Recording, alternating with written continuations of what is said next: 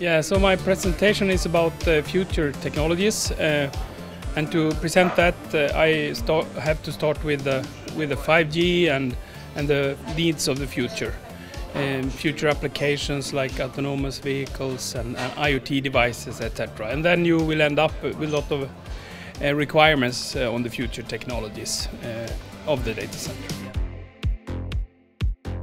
I think it's for the whole data center industry, it's of interest to know about the future, so you can start maybe preparing, work on products for the future, so you're future-proof.